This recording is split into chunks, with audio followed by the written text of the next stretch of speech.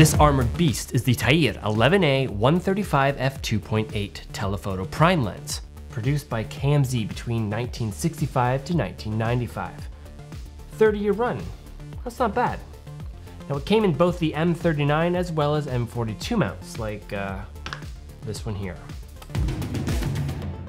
My first thoughts when I unboxed this lens, which went way smoother than my Mir 20 by the way, was the weight.